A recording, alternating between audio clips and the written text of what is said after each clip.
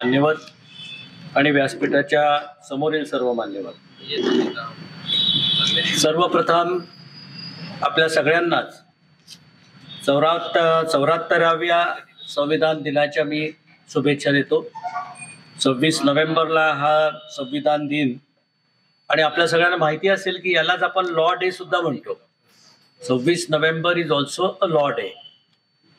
त्याच्यामुळं या दोन्ही दिवसाच्या निमित्तानं वकील वर्गाला या ठिकाणी शुभेच्छा देतो। नाशिक बारनं तो कार्यक्रम आयोजित केला आणि चर्चा घडवली, त्याबद्दल त्यांचे मनपूर्वक या ठिकाणी अभिनंदनही करतो आणि त्यांचे आभारही मानतो। इतिहास हा महत्वाचाच असतो। किरण मोहिते साहेबांनी कॉन्स्टिट्यूशनच्या बनवण्याच्या पार्श्वभूमीमधल्या काही इतिहासाच्या घडामोडी त्या ठिकाणी मांडल्या आणि तो इतिहास समजून घेणं देखील महत्वाचं असतं। कारण विंदा करंदीकरांसारख्या एका कवीनं इतिहासाबद्दल असं म्हटलंय की इतिहासाचं अवजड ओझं डोक्यावर घेऊन ना नाचा, करा पदस्थल त्याचे आणि चढवून त्यावर भविष्य वाचा। उद्याचा संपन्न असा देश, उद्याचा संपन्न असा नागरिक जर तयार करायचा असेल तर इतिहास वाचला पाहिजे, तो समजून घेतला पाहिजे। त्या इतिहासाने आपल्याला काय दिलं, त्या इतिहासातनं काय चुका झाल्या, त्या चुका कशा सुधारायच्या आणि त्यातून अधिक असा प्रभावी आणि प्रगतिशील असा समाज कसा निर्माण करायचा, हे प्रत्येक नागरिकाचं कर्तव्य आहे। आणि म्हणून इतिहासाची पार्श्वभूमी आहेच। अनेक लोकांचं याच्यामध्ये योगदान आहे। डॉक्टर बाबासाहेब आंबेडकरांना आपण शिल्पकार म्हणतो, त्यांनी याच्यामध्ये भरपूर मोठं योगदान दिलेलं आहे। संविधानाचा जर अभ्यास कराल आपण तर आपल्याला लक्षात येईल की एकंदर 17 समिती यावर स्थापन झालेल्या आहेत। 17 डिफरंट टाइप ऑफ कमिटीज आणि त्याच्यातली एक कमिटी होती मसुदा समिती, ज्याचे अध्यक्ष होते डॉक्टर बाबासाहेब आंबेडकर आणि ज्याचा 7 लोक सदस्य होते। वेगवेगळ्या समितींनी वेगवेगळ्या विषयांवर अहवाल दिले। फंडामेंटल राईट असतील, डिरेक्टिव्ह प्रिन्सिपल्स असतील, ज्युडिशरीचं काय स्वरूप राहील, कार्यपालिकेचं काय स्वरूप राहील, सगळ्या वेगवेगळ्या कायदा मंडळाचं काय स्वरूप राहील, जे ज्याला आपण स्तंभ म्हणतो लोकशाहीचे, याच्यावर वेगवेगळ्या समित्यांनी योगदान दिलेलं आहे।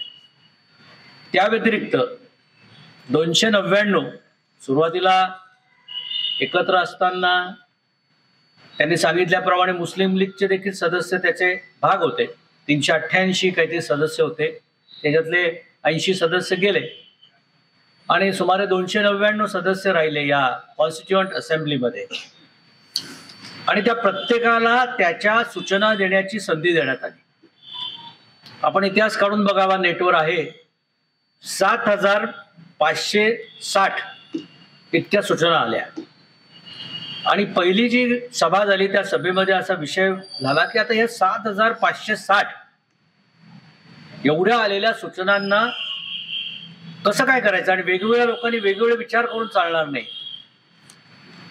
त्यावेळेस पंडित जवाहरलाल नेहरूने सांगितलेलं की we have a competent expert on this subject and he is Dr. Babasaheb Ambedkar. He will read all the suggestions, objections. It was suggestions also, it was objection also to the draft of the constitution and he will reply on that.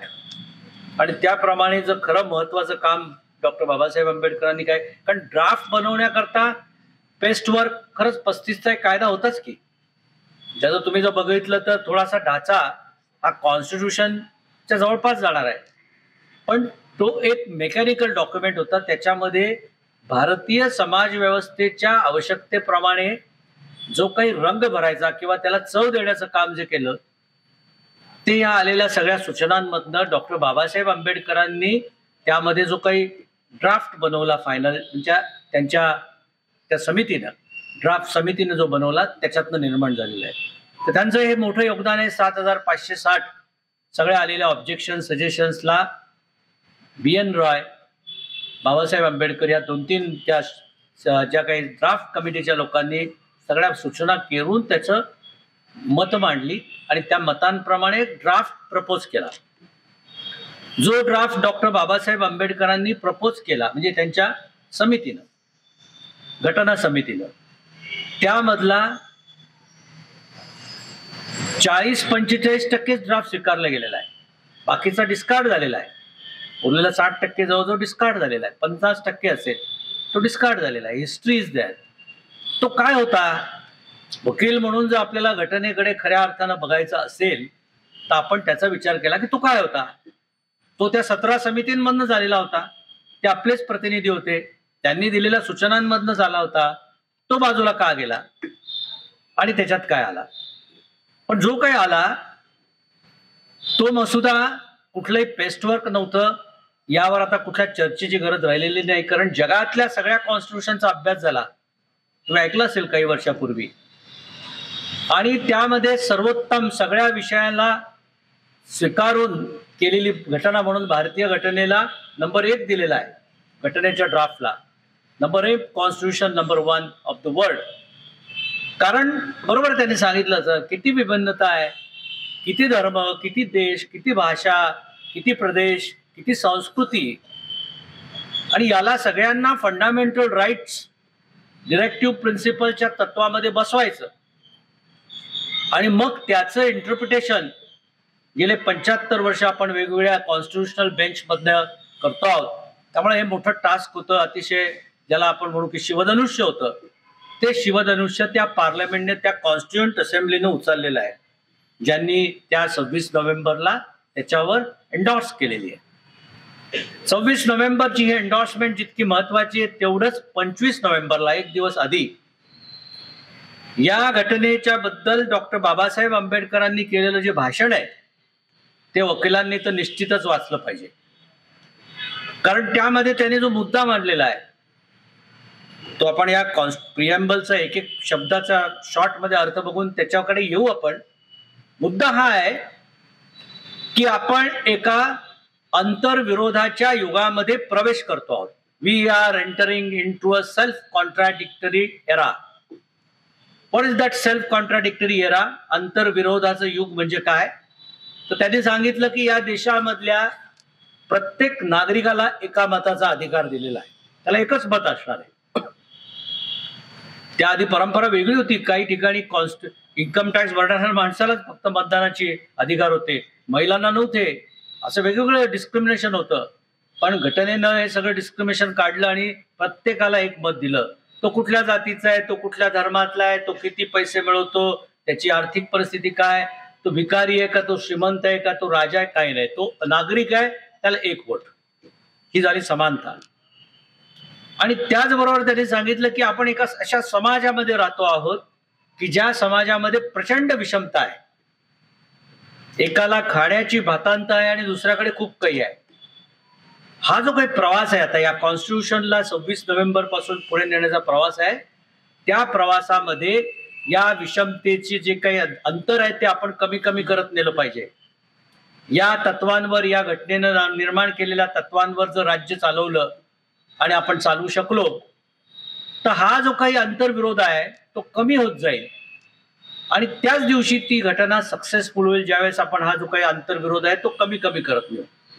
आणि जो करू नाही शकलो, ते पण बोललेले आहेत doctor Babasaheb Ambedkar, तर ही घटना निरर्थक ठरेल. इथपर्यंत डॉक्टर बाबासाहेब आंबेडकर बोललेत की इतक्या टोकापर्यंत निरर्थक ठरेल की लोक एक दिवस ही घटना रस्त्यावर नेऊन जाळून टाकतील. हे भाषण 25 नोव्हेंबर 1949ला दुसऱ्या दिवशी घटना स्वीकारण्याच्या आधी डॉक्टर बाबासाहेब आंबेडकर सारख्या एका द्रष्टा घटना तज्ञांनी, कायद्याच्या अभ्यासकांनी, एका वकिलानं त्या पार्लमेंटमध्ये केलेला युक्तिवाद आहे. आणि त्यांनी त्यावेळेस सांगितलं की या देशामधल्या नागरिकांना त्यामुळे या घटनेचा अर्थ समजून सांगा. इतके सगळे आर्टिकल सांगणं सोपं आहे म्हणून ही जी काही प्रिएम्बल आहे ही प्रिएम्बल बोलकी करण्याचा प्रयत्न केलेला आहे. या प्रिएम्बलमध्ये तुम्ही बघितलं तर डॉक्टर पंडित जवाहरलाल नेहरूंचं सुद्धा मोठं योगदान आहे या प्रिएम्बलच्या ड्राफ्टमध्ये. आणि तो ड्राफ्ट जो आहे तो जर समजला तर एक बघण्याचा दृष्टिकोन नक्कीच तुमच्याकडे स्वीकारू शकतो. आणि म्हणून त्याच्यामध्ये वकील म्हणून आपण बघितलं पाहिजे काय लिहिलेलं आहे.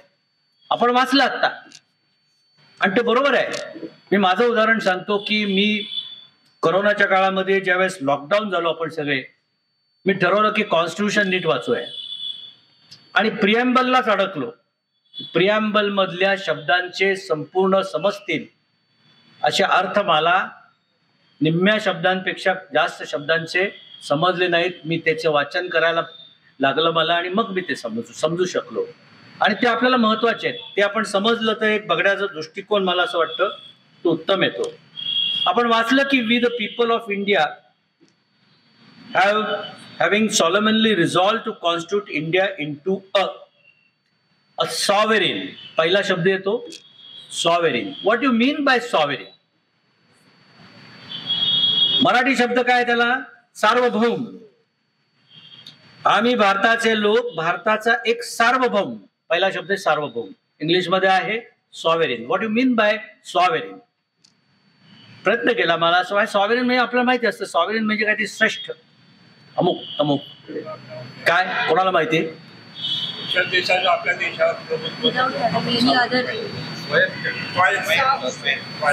म्हणजे आंतरिक किंवा बाह्य कोणत्याही प्रकारचा ज्याच्यावर दाब नसेल ते म्हणजे correct. New generation is more prepared than अस. प्रश्न असा आला की जगाला लोकशाही शिकवणारी, लोकशाही कोणी शिकवली जगाला? तर इंग्लिश लोकांनी. बरोबर आहे. इंग्लंडची कॉन्स्टिट्यूशन कशी आहे? लिखित आहे का अलिखित आहे? ती सॉव्हरेन आहे का? हा युक्तिवादाचा मुद्दा त्या पार्लमेंट डिबेटमध्ये आहे. Weather the topmost democracy of the world having an unwritten constitution, whether that democracy is sovereign. काय मत आहे मॅडम तुमचं? सॉव्हरेन आहे का ती? इंग्लंडची डेमोक्रेसी सॉव्हरेन आहे का? आपण इथे शब्द सुरुवात काय केला? सॉव्हरेन.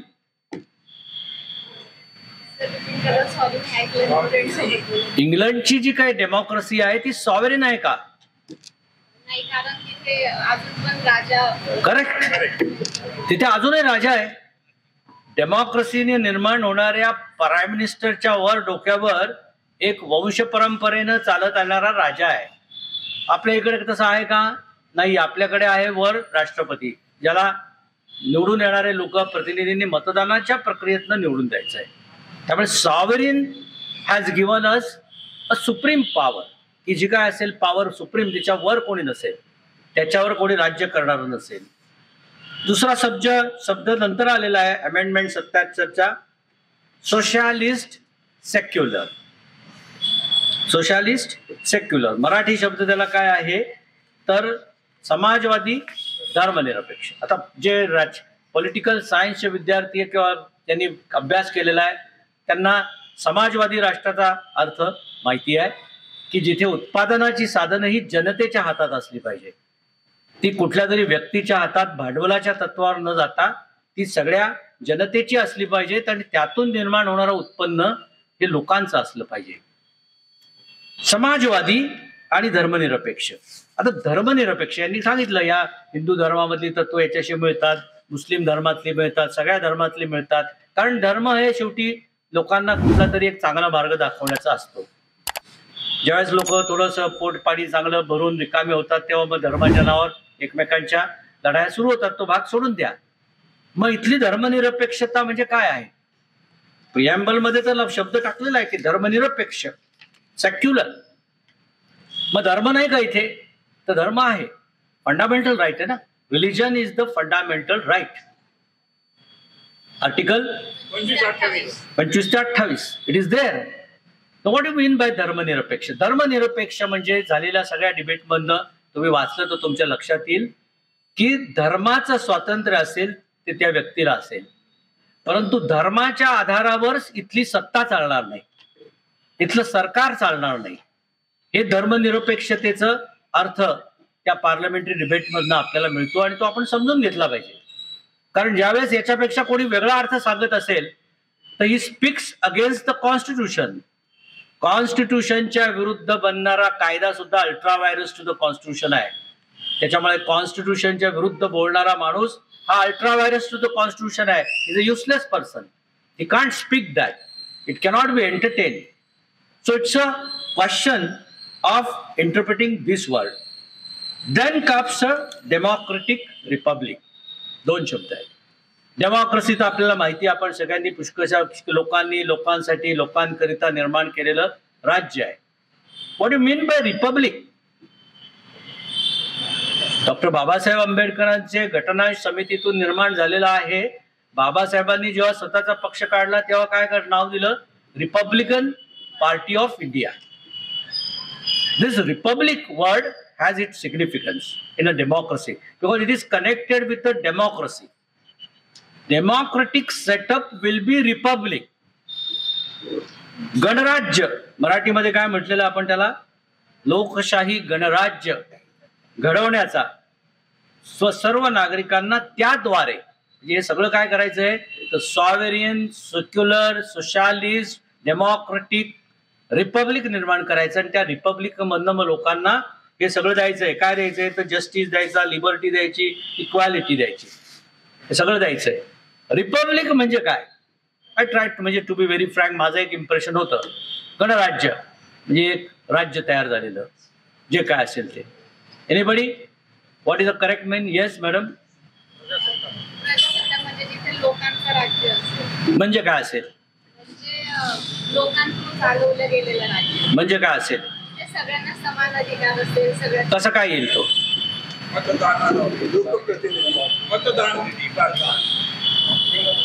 नवीन तरुणांना विचारू द्या, आपण तुम्हाला माहितीच आहे सगळं.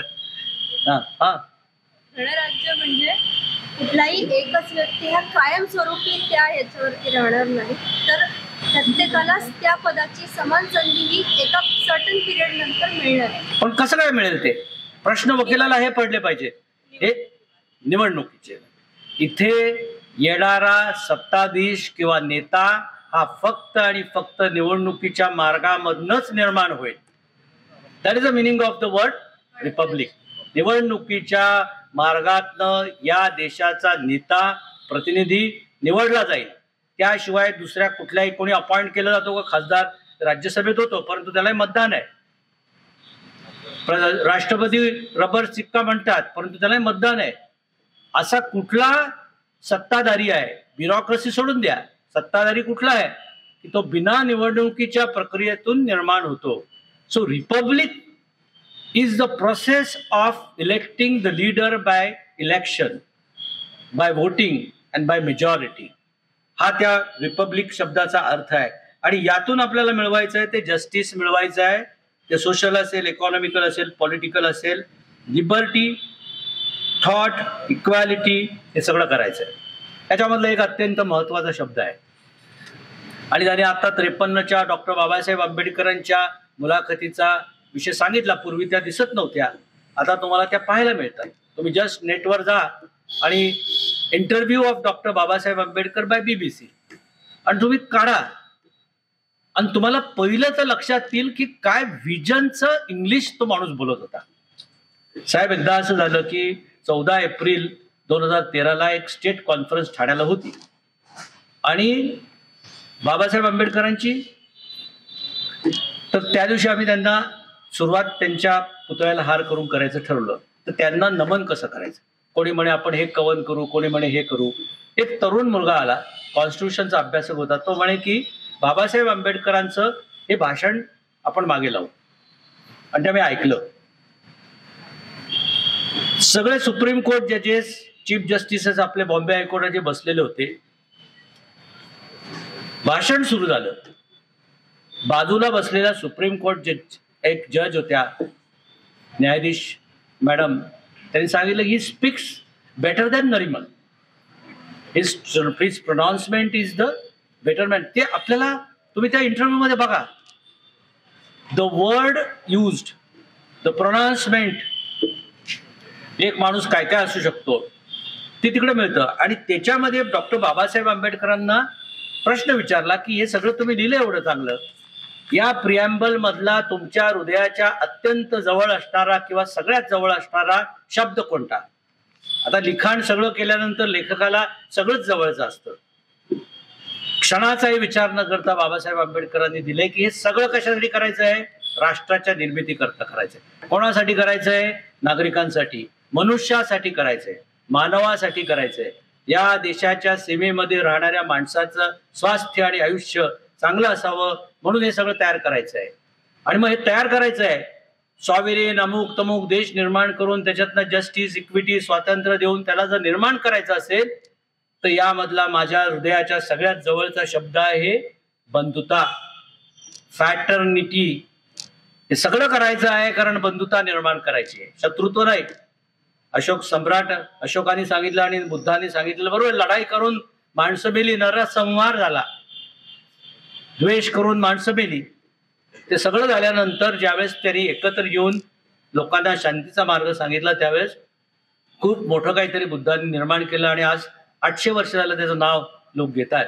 सम्राट अशोकापेक्षा बुद्ध म्हणून जास्त घेतात, कारण गौतम बुद्धांनी सांगितलेला विचार आणि शांततेचा मार्ग त्यातनं आला.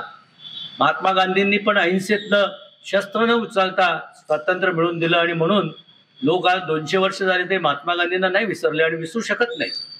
या सगळ्या प्रोसेसमध्ये त्याच्यामधला सगळ्यात महत्वाचा शब्द डॉक्टर बाबासाहेब आंबेडकरांनी सांगितलं तो फ्रॅटर्निटी आहे. So friends, we should learn this as a advocate. आपण याच्यावर वाचलं पाहिजे, काय हे शब्द आलेले आहेत, त्या शब्दांचे अर्थ काय, त्याच्या मागची फिलॉसॉफी काय, त्याचा ज्युरिस्प्रुडन्स काय. मला असं वाटतं की कॉन्स्टिट्यूशन लोकांपर्यंत आपल्याला जर पोचवायचे असेल ते साधे साधे शब्द आपण लोकांना सांगितले पाहिजेत आणि सांगितल्यानंतर मला असं वाटतं की बघण्याचा दृष्टिकोन हा बदलतो. 2 केसेसचा फक्त उदाहरण मी करून माझा विषय संपेल. एक झाला, त्यांनी सांगितलं की Hindu code bill डिस्प्यूटवरनं doctor Babasaheb आंबेडकरांनी प्रामुख्याने राजीनामा दिला. मुलीला समान हिस्सा, हिंदू वारसा कायदा आला पार्लमेंट समोर चर्चेला आणि चर्चा झाली. There cannot be a discrimination on the ground of sex because there is a equality now. There should not be a discrimination, Article 14. And therefore, a girl born will not get a right equal to son is not a correct proposition. हे argument झालं. हिंदू धर्मामध्ये तसं नव्हतं. मुलीला काय हक्क होता पूर्वीचा जुना, ज्यांना हिंदू लॉ माहितीये, बापाच्या हाती तर नव्हता. त्याच्यानंतर तो हिंदू वारसा कायद्यात आल्यानंतर नॅशनल पार्टिशननी थोडासा बारीकसा राईट आला आणि मग 2005ला 9/5/2005ला संपूर्ण राईट आला.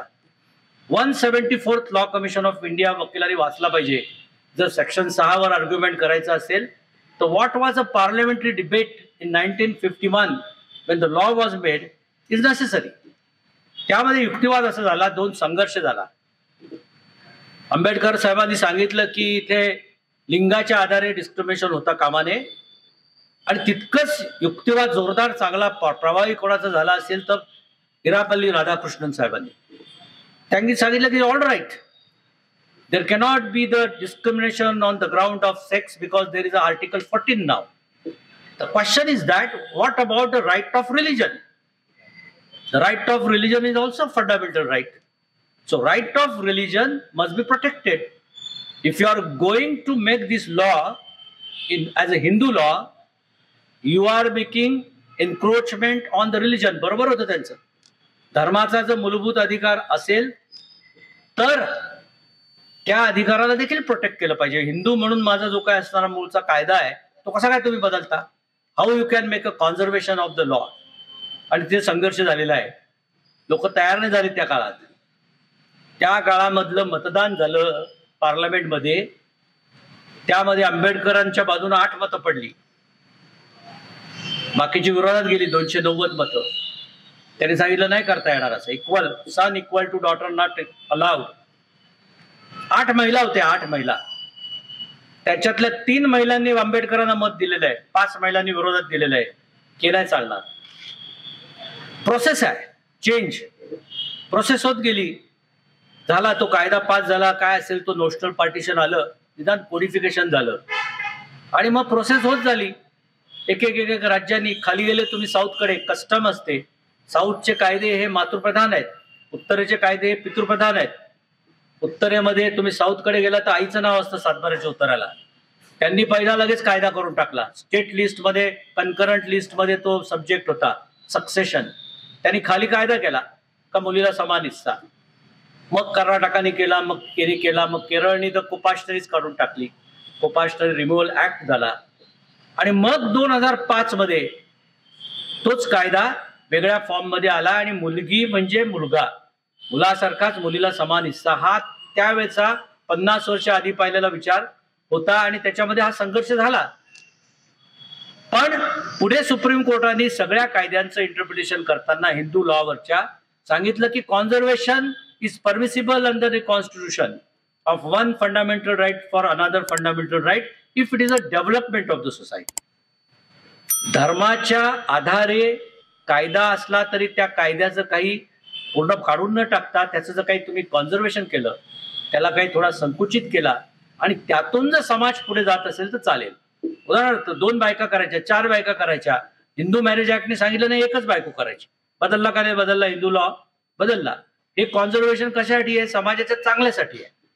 मग ते सुप्रीम कोर्टाने हा लॉ डेव्हलप केलेला आहे. त्याच्यामुळं what is a development of the law, जिया मोदींनी 10 judgements which develop the constitution नावाचं पुस्तक लिहिलेलं आहे.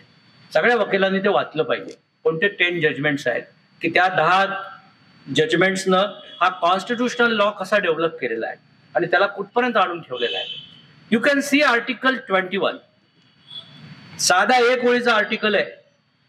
नो पर्सन्स लाईफ और property should be deprived without the process of the law.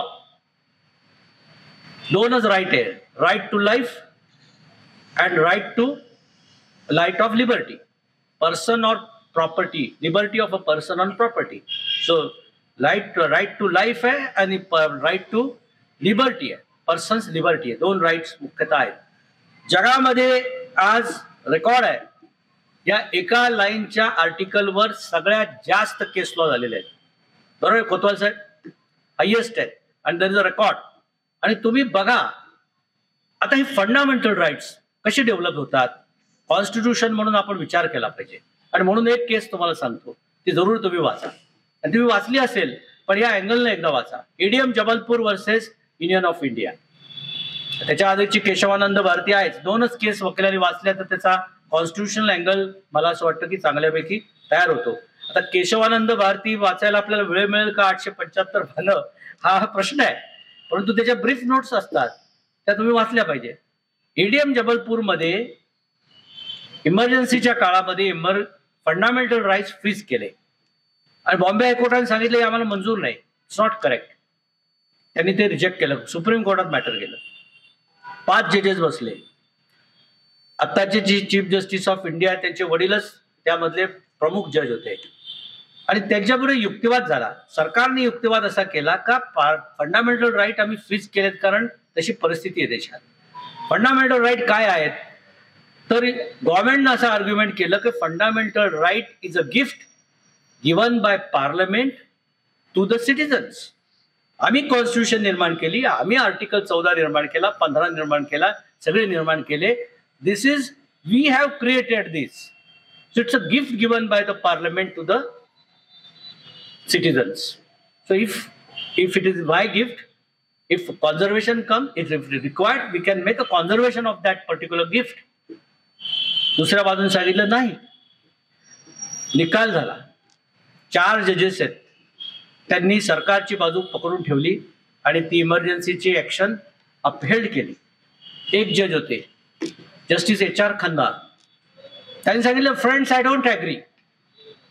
This is not a correct proposition that the fundamental right is a gift given by the government or the parliament to the citizen. It is a fundamental right because it is given to the human being. मनुष्याला दिलेलं ते gift आहे. ते कोणी दिलंय? पार्लमेंटने दिलंय का? मी जन्माला आलो, मनुष्य म्हणून जन्माला आलो. It's my inherent quality. माझ्यामध्ये असणारा तो माझ्या मनुष्य म्हणून असणारा माझा सगळा राईट आहे. अभिव्यक्ती स्वातंत्र्याचा, बोलण्याचा, मोकळं फिरण्याचा. आर्टिकल 21ने किती त्याला सगळं करताना हाच एक ठेवलाय की हा इनहेरंट क्वालिटी आहे का. Up to right of education. Right of एज्युकेशनने article 21A amend केलाय. त्याला करावा लागला कारण तो इनहेरंट क्वालिटी होऊ शकत नाही. पण बाकी सगळे तुम्ही जे काही त्यांना करा, DK बासू, इट्स आर्टिकल 21. या सगळ्या गोष्टीमध्ये हे सगळं करत असताना तुमचा फंडामेंटल राईटचा अर्थ क्लिअर व्हायचा असेल तर ADM Jabalpur is sufficient. What is constitution? How the constitution is to be amended was a issue in अ केशवानंद भारती. त्याच्यात तुम्ही बघा सगळं करताना त्यांनी सांगितलं, मगाशी तुम्ही सांगितलं की निवडणुकीच्या माध्यमातून आला पाहिजे. त्यांनी सांगितलेलं सिंपल थिअरी आपण सगळे, तर दाव्याचं मूळ स्वरूप न करता अमेंड करायचा, हे सिंपल तत्व आहे का नाही अमेंडमेंटचं? कारण अमेंडमेंटचा अर्थच तो आहे की जे आहे ओरिजिनल त्याच्यात थोडा बदल करायचा आहे, ते रिप्लेस नाही करायचं. ते रिप्लेस करायचं असेल तर तिथे अमेंडमेंट शब्द नाही येणार, तिथे शब्द येईल repeal or replace. But amendment word itself suggests that some changes in the existing draft, existing whatever the document. आणि म्हणून अमेंडमेंटचा अर्थ लावताना केशवानंद भारतीच्या 11 जजेसमध्ये तेच झालं 5-5. आणि मग पुन्हा एकदा 4 खन्नांचं कॉन्ट्रीब्युशन जे अनअवॉइडेबल आहे त्यामध्ये त्यांनी सांगितलं की अमेंडमेंट म्हणजे बेसिक स्ट्रक्चरला धक्का लागू नका. बेसिक स्ट्रक्चर म्हणजे काय? कोणीतरी एकाला असं नाही वाटणार की मी 25 वर्ष या देशाचा पंतप्रधान होईल, नाही, त्याला 5 वर्षांत निवडणुका घ्याव्याच लागतील, बिकॉज इट इज रिपब्लिक. कोणाला तरी असं नाही वाटणार की या देशामधलं आम्ही सगळे कोर्ट काढून टाकू, कशाला कोर्ट आहे, राज्यकर्त्याला वाढू शकतं, आजही वाटतं कोणत्याही राज्यकर्त्याला कशाला पाहिजे माझ्या डोक्याला त्रास, पण त्याला तसं नाही करता येणार. कारण का? तर it's a necessary mechanism created for check and balance. Natural principle of justice ऑब्झर्वच करावं लागते, कारण ती इनहरंट क्वालिटी आहे. त्या सगळ्या गोष्टींचं बेसिक स्ट्रक्चर त्यांनी टाकलं आणि सांगितलं की या बेसिक स्ट्रक्चरला हात न लावता तुम्हाला काय बदलायचं ते बदलू शकता, हे बेसिक स्ट्रक्चर नाही बदलायचं. त्या 2 केसेस मला असं वाटतं की आपल्याकडे देतात आणि ज्यांनी ज्यांनी त्याच्यामुळे योगदान केलं त्यांना आपण मानलं पाहिजे. तुम्ही 75च्या एडीएम जबलपूर नंतर आपण मागे एकदा इथे लावलं होतं, न्यूयॉर्क टाइम्सने आर्टिकल लिहिलं, म्हणजे अग्रलेख लिहिला 75च्या एडीएम जबलपूर नंतर न्यूयॉर्क टाइम्सने लिहिला. मोहिते साहेब तुम्ही पण वाचा तो कधीतरी. त्या अग्रलेखामध्ये असं लिहिलं की आज हिंदुस्थानामध्ये लोकशाही आहे का नाही याची डाऊट जगामध्ये निर्माण झालेला आहे, पण उद्या जर या देशामध्ये पुन्हा लोकशाही प्रस्थापित झाली आणि ती समृद्ध होत गेली तर त्या लोकशाहीचं जे मंदिर असेल त्या मंदिराचा कळस HR खन्ना, जस्टिस HR खन्नांच्या नावाचा असेल. हे अमेरिकेने लिहिलं, न्यूयॉर्क टाइम्सने लिहिलं, 1975 साली लिहिलं. कारण का? That was his contribution and he was in a minority. ते एकटे होते, 4 विरोधात होते न्यायाधीश. पुढे तोच लॉ झाला, त्याच्यावरच कॉन्स्टिट्युशनल अमेंडमेंट झाली. 77ला गव्हर्नमेंट बदललं, त्यांनी पहिली अमेंडमेंट ही केली, fundamental right is not a gift given by the parliament to the citizen, it's a inherent quality of a human being, it cannot be कॉन्झर्वेटेड. पुढे येणाऱ्या प्रत्येक जजमेंटनं ते केलं आणि YB चंद्रचूड साहेबांच्या त्या जजमेंटचा ऑथर असणारे ते होते, त्याच्यामध्ये डॉक्टर DY चंद्रचूड साहेबांनी ते जजमेंट रिव्हर्स केलं. See the beauty of the constitutional development of the country and the constitutional principles which we have incorporated in this entire document of the constitution. So as a lawyer we should know it, we should explain it, we should read it, we should discuss it and we should understand it. आपण हे ज्या दिवशी करू, constitution ज्या दिवशी आपण सुरू करू, शेवटी आपल्याला एवढं साधं कळतं की सगळ्या कायद्यांचा मायबाप कोण आहे तर कॉन्स्टिट्यूशन आहे. तो कायदा, त्याच्यातला कुठला विचार किंवा त्याच्यातला कुठला निकाल या घटनेच्या कुठल्याही तत्वाच्या बाहेर असेल, it's ultra virus, it's useless, and therefore we should understand. आपण जे बोलू, आपण जे करू, समाजामध्ये जे सांगू, जे काय असू ते घटनेच्या या फ्रेमवर्कमध्ये असलं पाहिजे. मनुष्य म्हणून जे जे करण्यासारखं आहे, जे जे करता येईल, जे जे केलं पाहिजे, समाजासाठी केलं पाहिजे, चांगल्यासाठी केलं पाहिजे, त्या सगळ्याची परवानगी या कॉन्स्टिट्यूशनमध्ये आहे. आपण ते समजून घेतलं पाहिजे आणि लोकांनाही समजून सांगितलं पाहिजे. या निमित्तानं निदान आपण आपल्यामध्ये चर्चा केली. चूक भूल देणेघेणे, कोणाचा तरी अजून वेगळा विचार असू शकतो, पण त्याच्याबद्दलची इंटरॅक्शन झाली पाहिजे आणि आपणच आपल्या सगळ्यांना दुरुस्त केलं पाहिजे. या सगळ्या कार्यक्रमाबद्दल नाशिक बारला धन्यवाद देतो. माझे जवळचे मित्र असणारे किरण मोहिते साहेब, जे अतिशय लहान लोकांपासून, मुलांना शिकवण्यापासून तर मोठ्या मोठ्या सभांपर्यंत भाषणं देण्याची कामं करतात, ते आज त्यांनी वेळात वेळ काढून तिथे आले आणि आज जिवणे साहेब आणि इंदुलकर साहेब दोघांनी या सभेला वेळ दिला. मला असं वाटतं की ही अतिशय चांगली सुरुवात आहे. सकारात्मक चर्चा कॉन्स्टिट्यूशनवर नाशिक बारने पुन्हा पुन्हा घडवावी. चांगल्या चांगल्या केसेस, निदान जिया मोदीने लिहिलेल्या 10 केसेस यावर चर्चा घडवावी, जेणेकरून आपण आपलं वकील म्हणून असणारी जबाबदारी अधिक चांगल्या प्रकारे पार पाडू शकू. धन्यवाद.